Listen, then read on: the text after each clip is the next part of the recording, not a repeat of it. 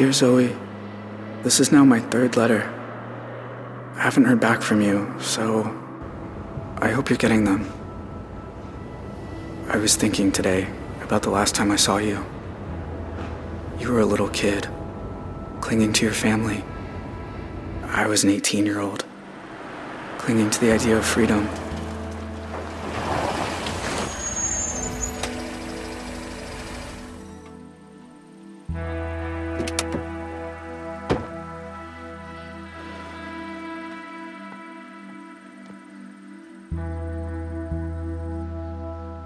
I remember your face when we took your dad away.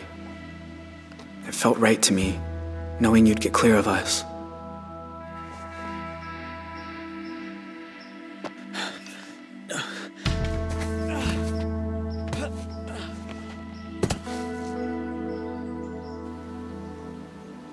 But in other ways, nothing that day felt right. I know my family scarred you for life.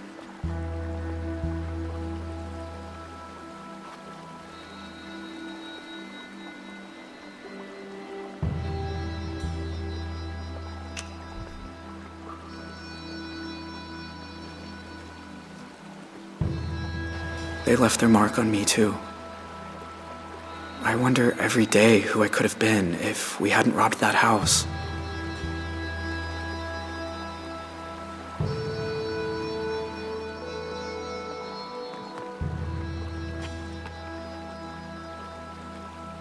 There's a lot I want to say to you, Zoe.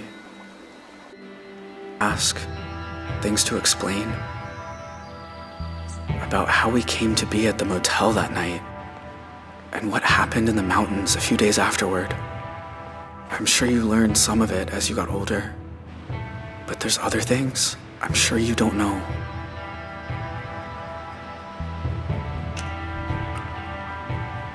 Please write back, Zoe. I need to hear from you. Yours, Jay.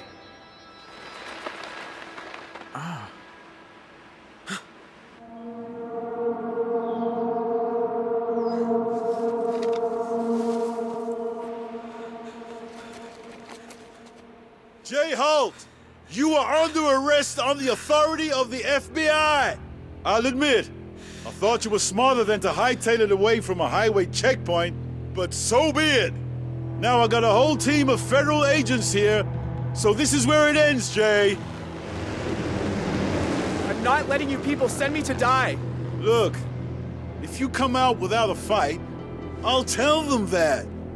The DA won't go for the death penalty if you cooperated. Is that true? Why would I lie? I'm trying to help you here.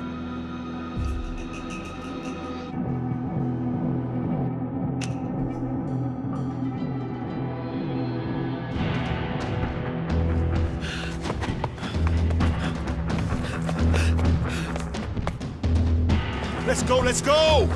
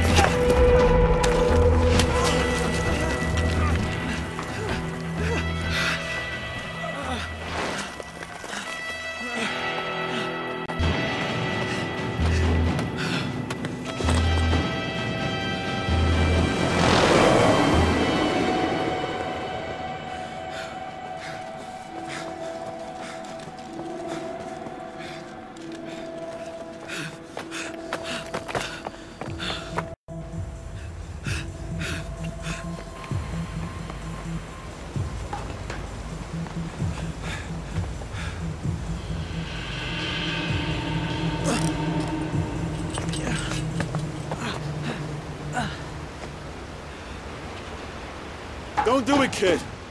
You'll never make it. If I live, you won't find me again. If you jump, you die. Even with a capital conviction, you could live 15 years or more, just on appeals. You know how birds learn to fly? Their moms push them out of the nest. And once they're falling, they got no choice.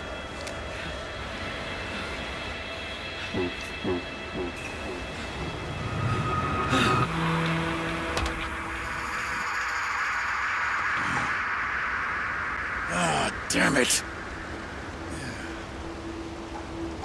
Contact Border Patrol. Let me know when they find his corpse.